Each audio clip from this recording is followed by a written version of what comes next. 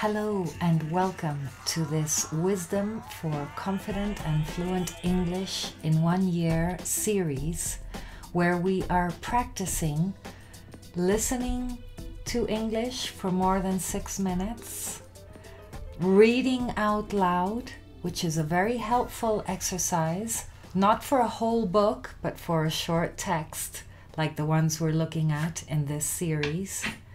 Natural English pronunciation, reflecting on meaning, understanding, and then sharing whatever it is that comes to us, whatever ideas and associations we have. So if you're ready, let's get started. If you haven't done so yet and you'd like to support me with the algorithm, give me a thumbs up and subscribe to the channel.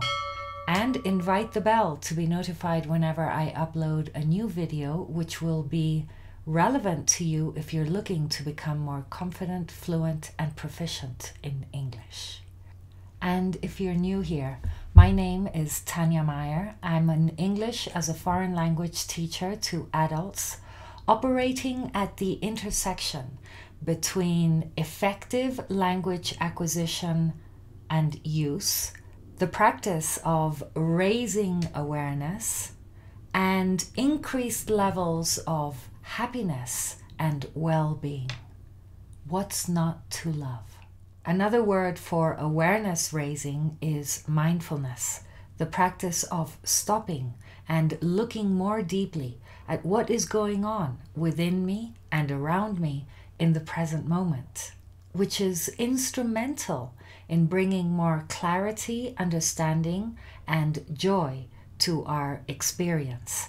And it is from here, from a place of calm and spaciousness, that we can really improve our English skills. In this series, we're reading the first 52 short texts from the book Your True Home, The Everyday Wisdom of Thich Nhat Hanh, Zen master, peace activist, poet, writer, and founder of the Plum Village tradition. You can find more details about this book in the description box. We're practicing reading out loud in English these short texts because reading out loud creates a great deal of connections between our brain and our mouth. Traditionally, it is not popular for people to read out loud in English classrooms. But here, in this channel, you are very welcome and encouraged to read out loud with me. It's going to help you create the natural rhythm and cadence of English, which might be very different.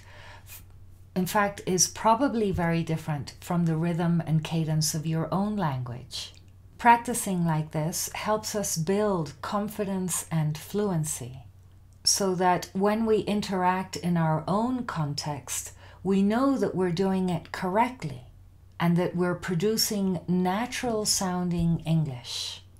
We read twice, the first time with the simple objective of understanding the meaning.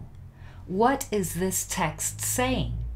No point in going into grammar or pronunciation if we're not clear on the meaning. The second time, as this reading is quite short, will deepen our understanding. You don't need more information about English. It isn't about more. It's about understanding. It's about clarity. It's about integrating English with who you are. And that is a practice. It isn't information-based. And so we're going to read for the pure pleasure of reading. And after that, let's discuss some ideas that this text brings up for you and for me. Remember that out loud means using your vocal cords, producing sound. Your eyes don't have vocal cords.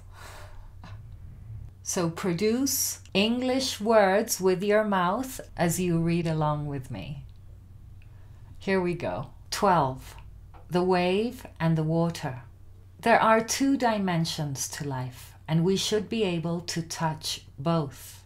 One is like a wave, and we call it the historical dimension. The other is like the water, and we call it the ultimate dimension, or nirvana.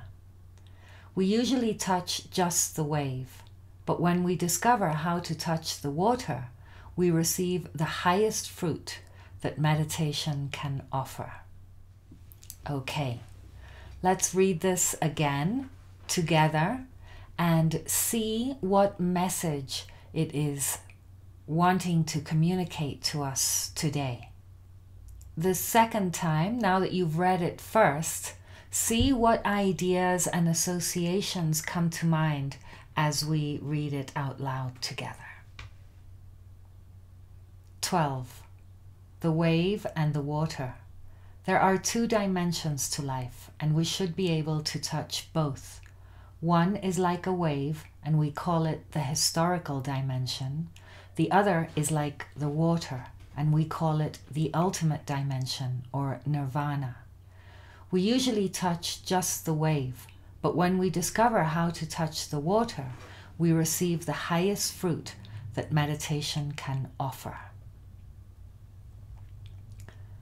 Okay, what is your understanding of this week's text? Practice your writing skills and post your ideas in the comments below. I'm looking forward to reading them.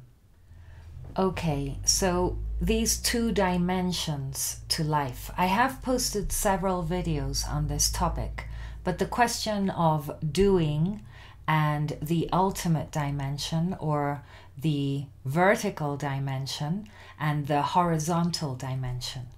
What does this mean? Well, most of us live our lives on a day-to-day basis. We just get up, we do what we have to do, we go to work, we eat, we practice sports, and life becomes quite tight because we have lots of things to do, we have people to think about, perhaps we have pets, and a lot of responsibility at work, and so things start building up, and this can become quite stressful when there's no pause, no break in this horizontal dimension between the moment we wake up until the moment we go to bed at night. And it might be quite late at night, and then we have to wake up early, so now we're sleep deprived and we have a full day ahead. And so this is what a lot of people experience in their day-to-day life, in the horizontal dimension. And so the vertical dimension, the ultimate dimension, as it mentions here in this text, is what we need to practice. We need to bring it into our lives. If we don't make that effort to bring the vertical dimension, the ultimate dimension, into our lives, the horizontal dimension will keep pulling and dragging us along with it. There are many people in this world who live purely on that horizontal dimension. And I have to say that I find it quite stressful to live like that, because it's one thing after another, one thing after another. Even when we go on holiday, it's, one activity after another, and our thoughts, we're thinking and thinking and thinking, and then sleeping and dreaming and waking up and doing something else. And so it's a very busy life. But life isn't only about busyness. If we have a very busy life, then it isn't really much of a life at all. Life just passes us by, and we don't get to enjoy any of it. And this is what the ultimate dimension is all about.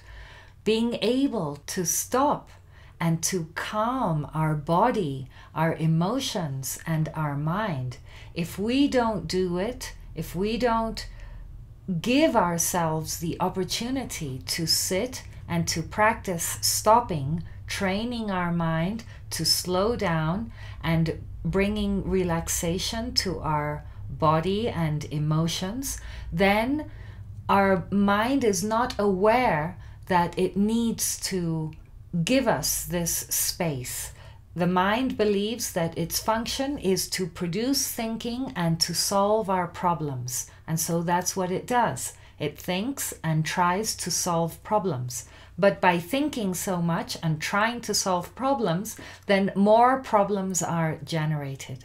Whereas when we bring the vertical dimension, the ultimate dimension into our lives, then all of a sudden, it's not long before space opens up before us.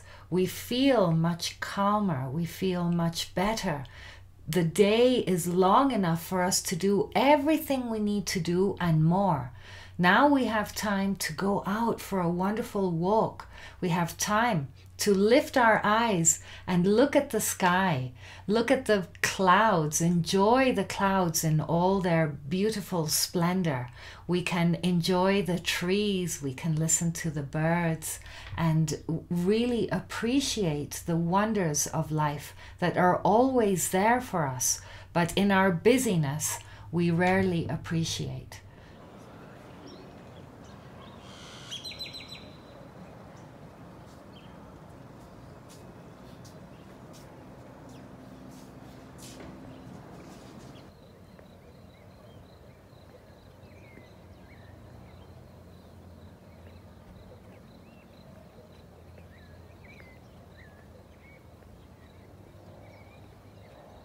By cultivating a mindset that is calmer, that is more relaxed, more at ease, lighter of heart and more joyful, better able to manage the difficulties in life, because we're not reacting, oh this, oh I have to react. We're not living our life that way.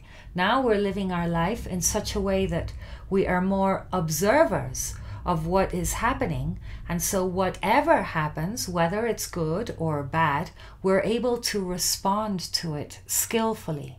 Now imagine what this skill or this ability does to our English.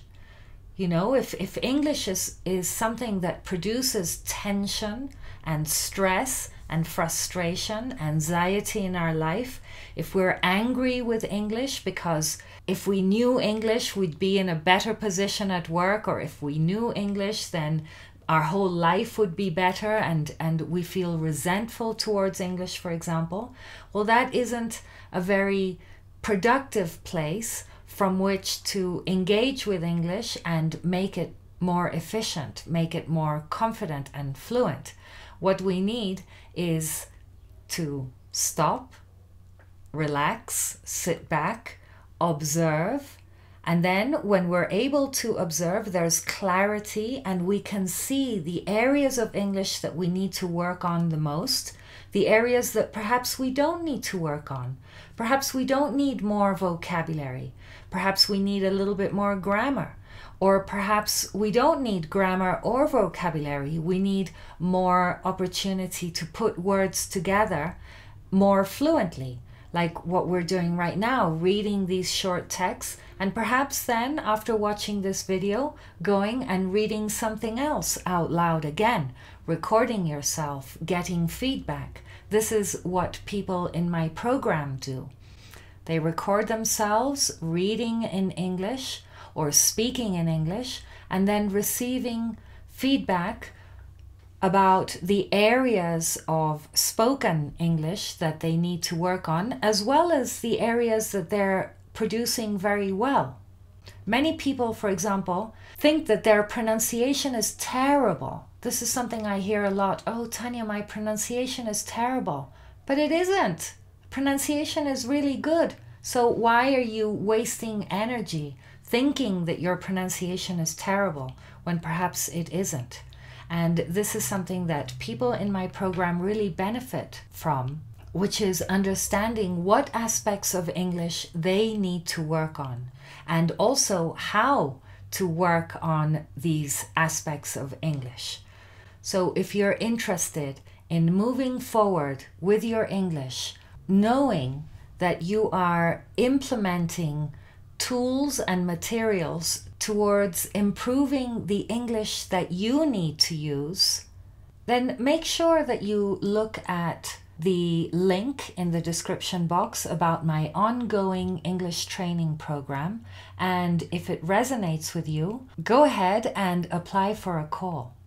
One of the things that everybody in my program appreciates the most is the opportunity to practice getting in touch with the ultimate dimension.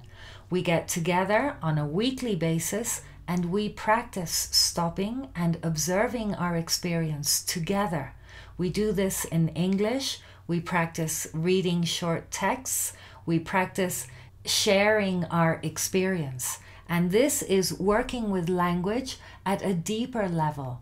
It's about sharing experience, which is abstract. It isn't communicative, like asking somebody to do something or issuing a report.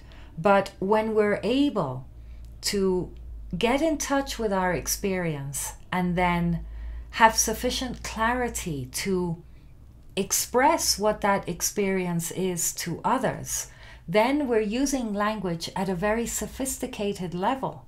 And so writing a report or asking somebody for information is very easy.